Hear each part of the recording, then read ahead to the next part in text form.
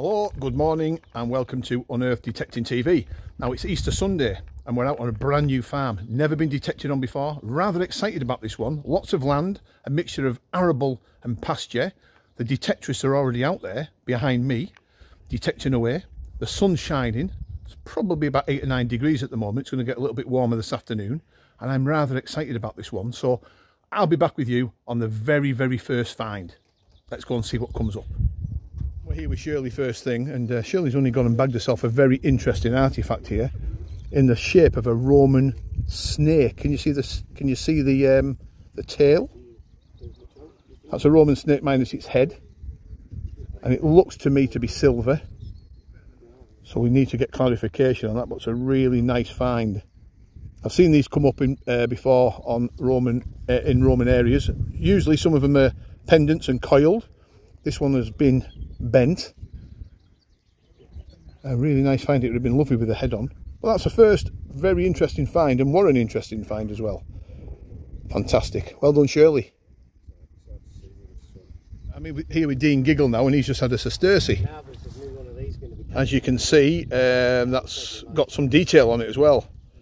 Very nice indeed. Very nice. Not a lot on the other side. Maybe a bust. Well, there we go.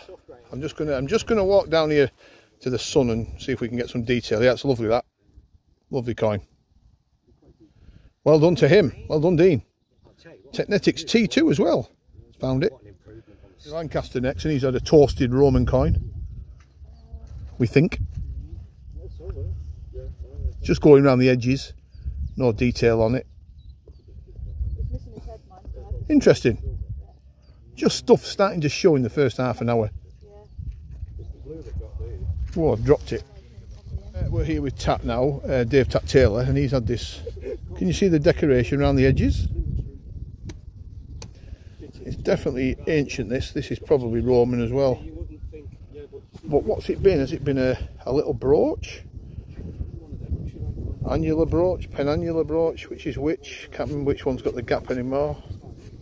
You can see the dots around the edges, look. Right, interesting. Well worth cleaning up and having another look. We marked this morning and he's just had that is a George III shilling. You can just see the 1816 at the bottom. And there you go, a bit worn, but still a lovely coin to find. Lovely to see in the sun.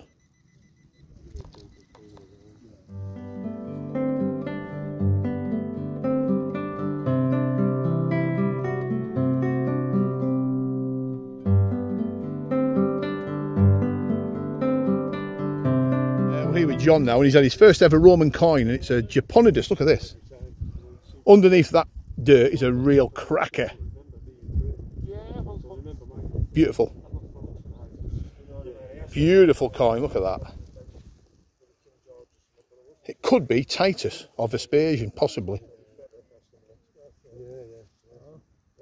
Yeah, that'll take some careful cleaning, a bit of a dry out and a little bit of a light brush, but what a coin that'll be underneath.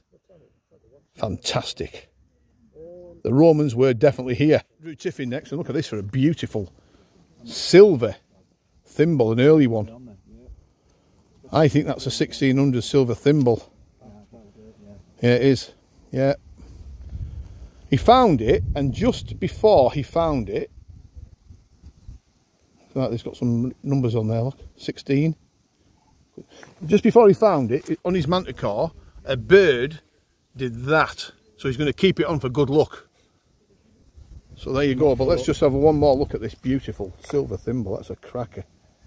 That really is. You don't see many of them. In fact, you don't see many at all of that type. Stunning, absolutely stunning. We're here with Phil, and he's just had a Roman ring. And there you go, folks. Broken sadly by the plough. I'm just back at the farm now, getting something to eat. I'm going to show the farm finds coming back to the car. And there you go. That would have been a beaut, that. This for a terrific find with Phil. I'm going to turn my back on it. Look at that. Someone's initials, clearly. And look at the back. Is it a stamp? Is it a seal? That would definitely stamp someone's initials. 100%. It's the back that's throwing me. Solid silver. I don't know what date that is, Phil. We'll get some more information. That's a beautiful find. Absolutely stunning. Here with Joanne next. And she's just had a lovely big old weight. Look at the size of that beaut. That's got some weight to it. More than likely to be Roman. It's coming up where the Roman coins and bits are coming up. Yeah, nice find that. Well done. Well done, Joanne. We're in with Wayne Wazzer, as I call him. The man himself. Wayne Heston King with a 1931 sixpence. And I'm just going to hand you that back. And he's got a rather interesting coin here. That's been turned into a pendant. It says 1 skilling, not shilling. Is it skilling with a K or is it a H? It could be a H, it might be my eyes.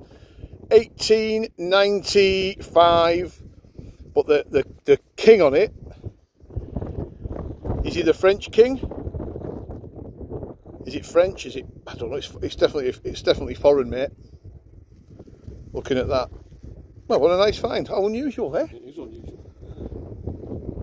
Yeah, shilling, not 1 shilling. Yeah, so ignore what I said with the K because it looked like a K to me. Anyway, well done, Wayne. Thank you. You are the man. With Joanne now, and she's just come over with this really intriguing artefact. I'm not sure what that is. It definitely looks Roman to me. Definitely. If anybody can identify that and give us some comments in the comments section, that would be fantastic. But just have another look at that. Fantastic. Whatever it's been. It's intriguing. Has it been a fish? Possibly. Fish's head here, tail at that end. That's what I'm going for. Here with Walter now, and he's had the remains of a chain. I'll just get that in the light so people can see it. He's going to now search around the area where he found this to see if he can reveal any more. We're here with Dean now, and he's just had a George III sixpence. Rather worn, but a welcome find this afternoon.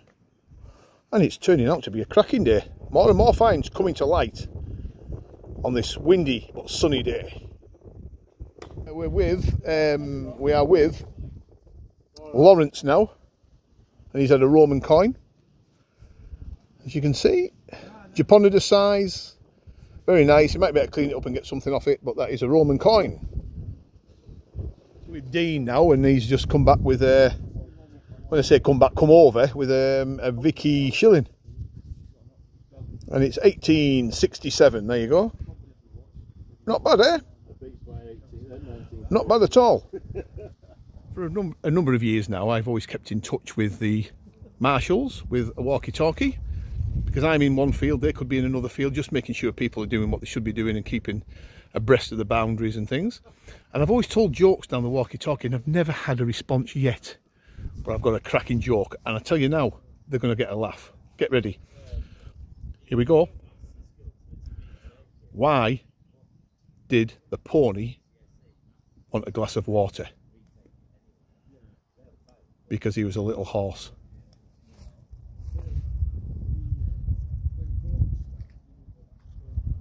No, I give up. With Joanne, and she's had another weight. And you can see that it's got a line across the middle, which would have meant something, I guess. So another weight for Joanne. She's doing really well today. With Chris now, and he's had a silver, and you can see William's bust on the silver sixpence, which was probably a love token. There you go, and that's what he got. Excellent, there you go, Chris, I'll hand you that back. Thank you very much. I'm here with Danny now, and he's just had a clonking big steelyard weight, Roman. That's nice. Yeah, there's some other bits and pieces. That looks like a Georgian coffee pot weight, and that looks to me like a silver shilling in there. Sorry, Dan. It is indeed.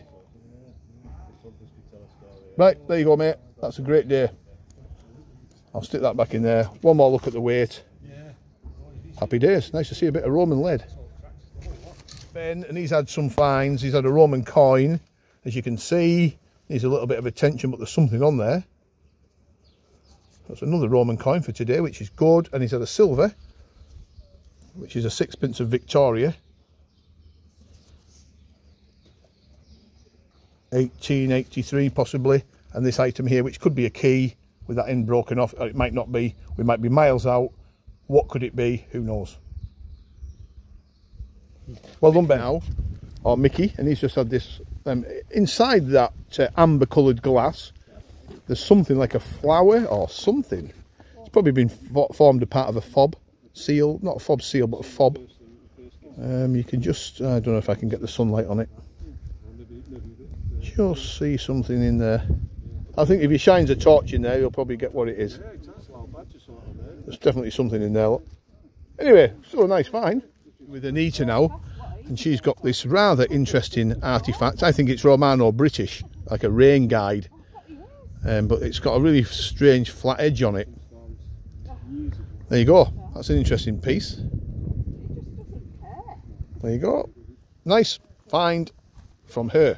Chris Linton now, he's had a little figurine. It's probably Napoleonic, as you can see, with his arms crossed. It looks like he's got a little hat on there. I mean, could it be Roman?